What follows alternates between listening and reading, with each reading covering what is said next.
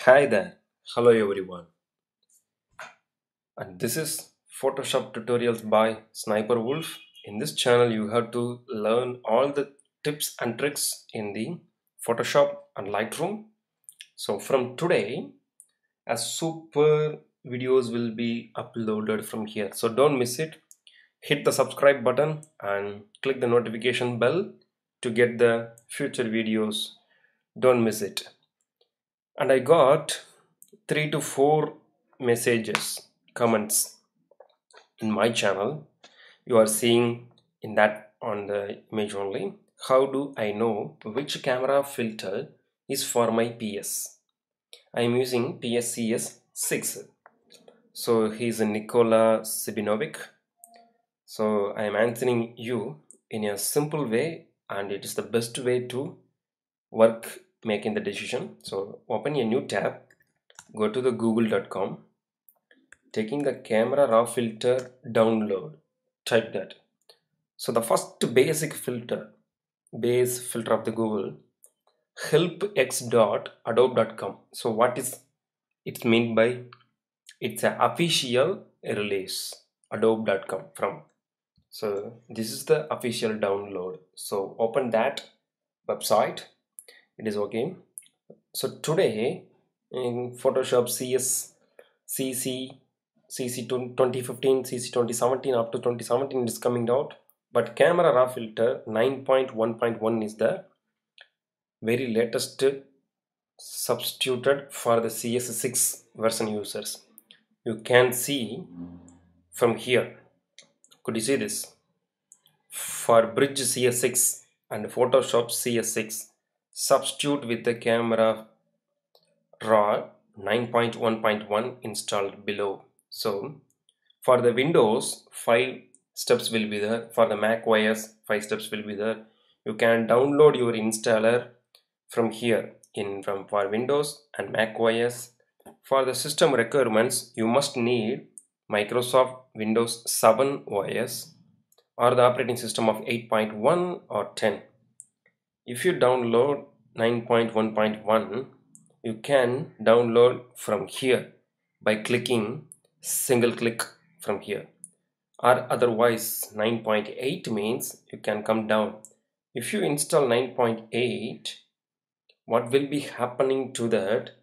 Some update error, some U43M1D24 error encountering will be applied from here. In case of that much applicants, if you are using CS6, after that also I am suffering from this error means, one more idea will be available from here. Please notify this for CC and CC 2415. For the CC versions only, please install 9.8 or otherwise install 9.1. That is very good. And one more thing, after install, restart your system first completely. 2 or 3 times is enough. Then open your Photoshop, click the Photoshop link, check the preference coming to the preference panel. So in that preference panel, the fourth or fifth one, performance, it will be there. So I am using my MacBook Pro in the version 4 GB RAM only. So I allocated 2414 MB, 70% of my RAM board. You can use it. I give to the Photoshop. That is the one. So it is the memory available kit for the usage. So then the next one, graphic processor. So some types of using graphic processor, what will be there? Activating certain features and interface enhancements will be there. It does not enable for the OpenGL. If you are using the OpenGL, it is the different one. But for the bird eye zooming, like we are flick paneling through the pictures and scrubby zooming, HUD color pickers, the rich color info tech, and the sampling. So this type of every equipments for the liquefying, puppet board paint, a smooth band zoom, some type of drop shadow also. This kind will be effective by the detected by the affected and it defected by the graphic processor only. So use this graphic processor for the settings. So if you want the advanced setting, you can use OpenGL also. I am using the OpenGL.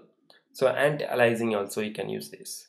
So once you begin this, you can put OK for it. Then again, you must restart the system to activate this process. Why? Because it is started from the DLL files, dynamic link layer files, from the system32 files, right?